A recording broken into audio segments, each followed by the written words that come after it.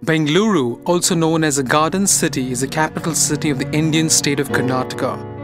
Bengaluru is also known as the Silicon Valley of India because of its role as the nation's leading information technology exporter.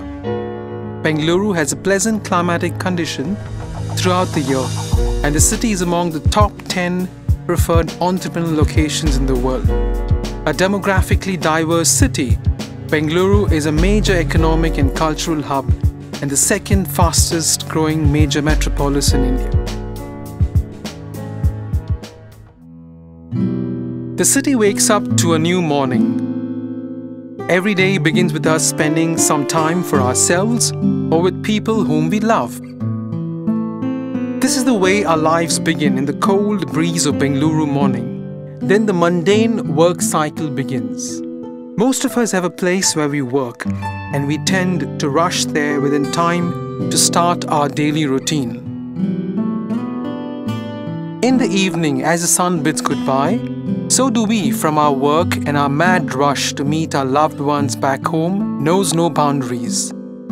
The only thing after a whole tiresome work schedule would be just to meet our loved and dear ones waiting for us back home.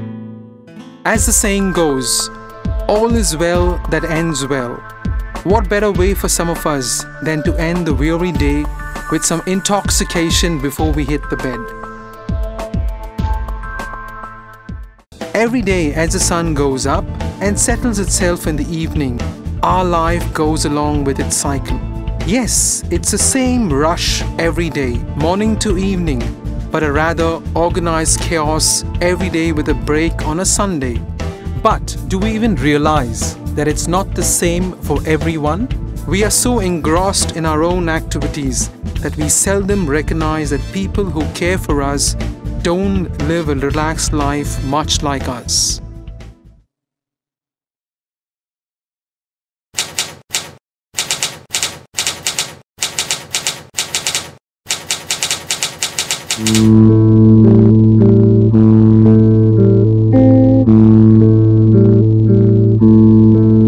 Their day is never like ours. While our early mornings are filled with activities that spin around us and our loved ones, these resilient soldiers are at watch at the wee hours just to ensure our safety.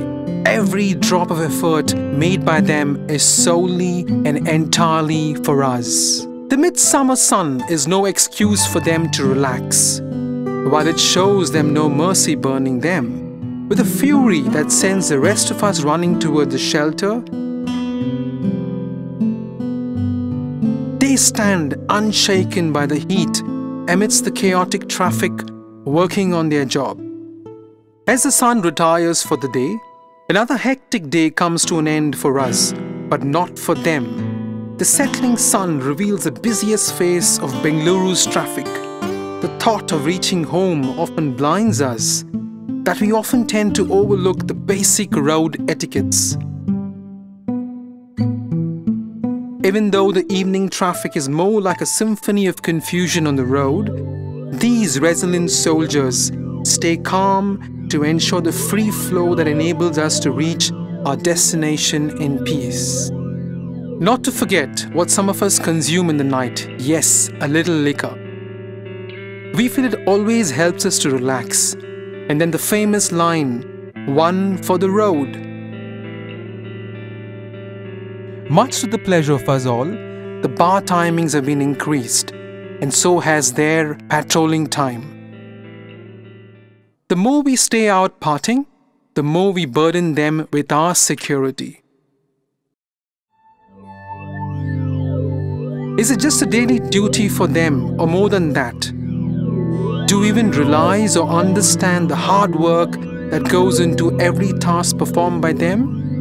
And all this is just to protect us and make our journey safe.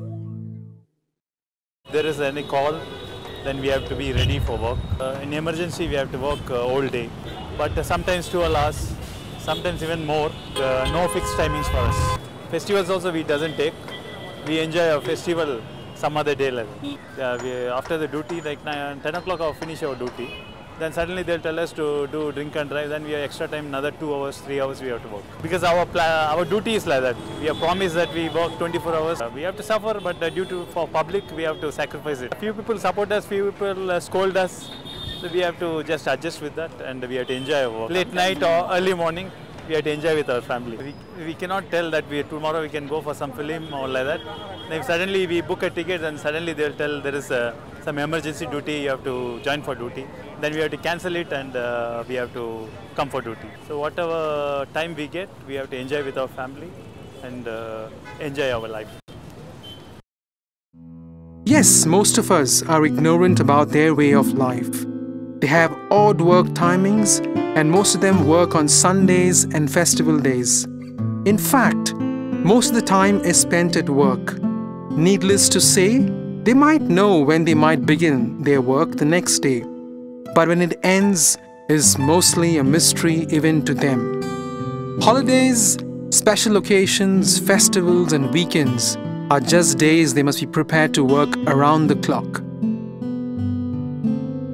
When we spend time with our family and friends doing shopping, visiting places, they're still on the roads to organize the traffic. While we are busy making merry, celebrating our occasions with pomp and joy, and cherishing every moment with our family and friends, they stand guarding us to safety. The basic human tenet of survival is translated into a working job so we can live a fulfilling life. It comes simply to most of us: fixed hours, a handsome pay and a stable life. Shajan Samuel, Senior Vice President of MAAC, has arranged various stress-relieving sessions for the Bangalore Traffic Police as a social initiative from MAAC Actor Group.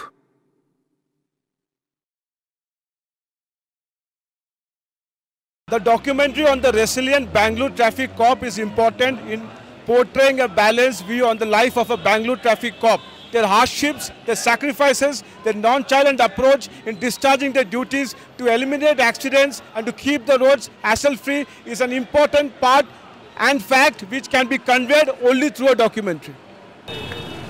Whenever we'll feel free after the peak hour duty, we'll search for a food and we'll have it.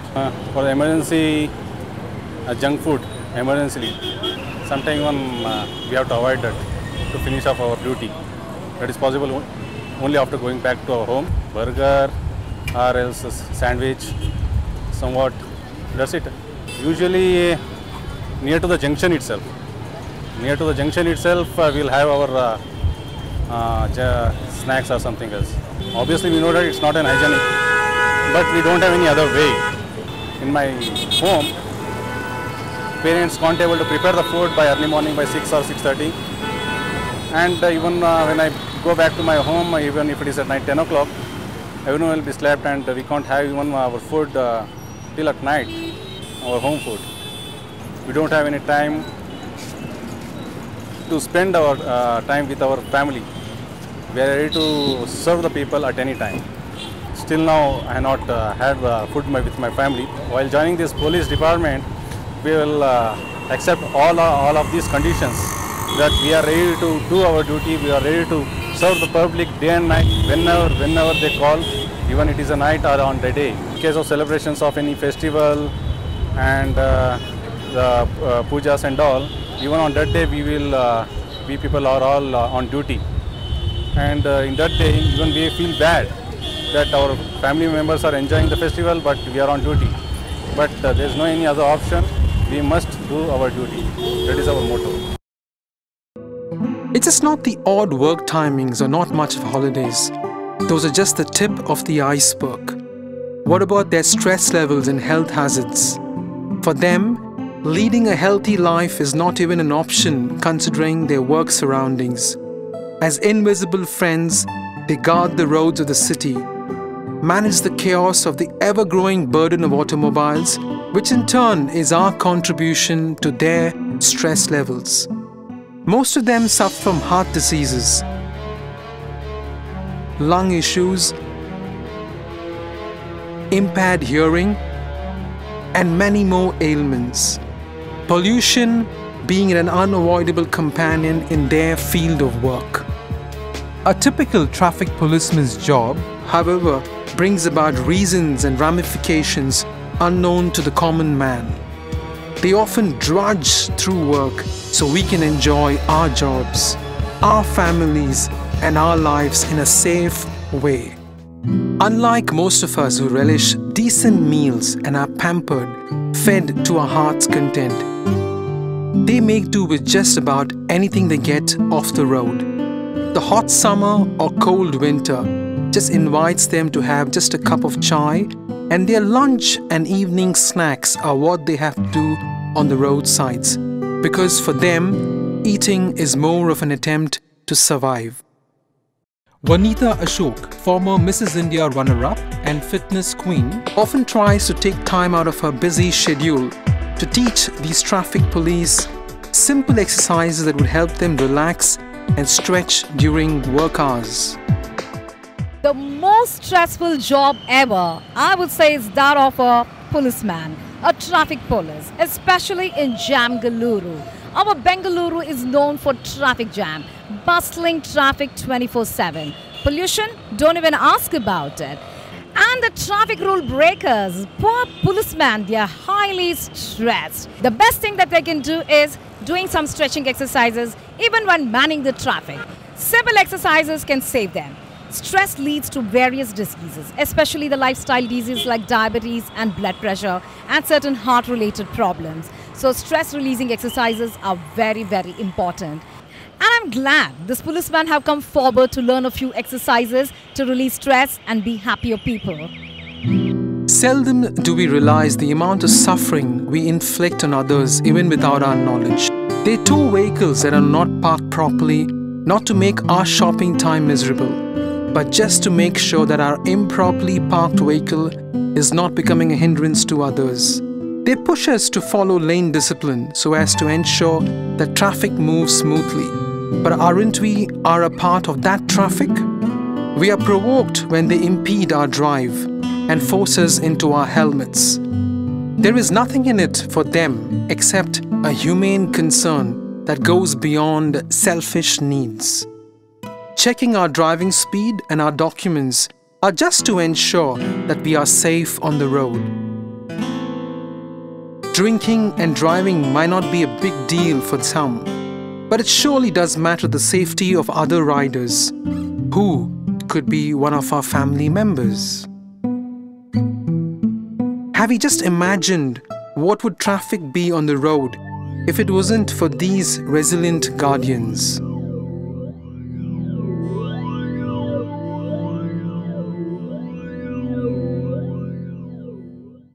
Accidents, deaths, inconvenience, disorderliness and havoc are all that would reign.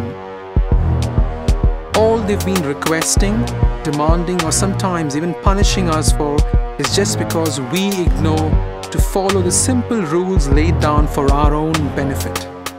Some of the important violations which we notice on the roads of Bangalore are mainly two-wheeler riders not wearing helmet, car drivers not wearing the seat belt, and even the front passenger also has to wear the seat belt.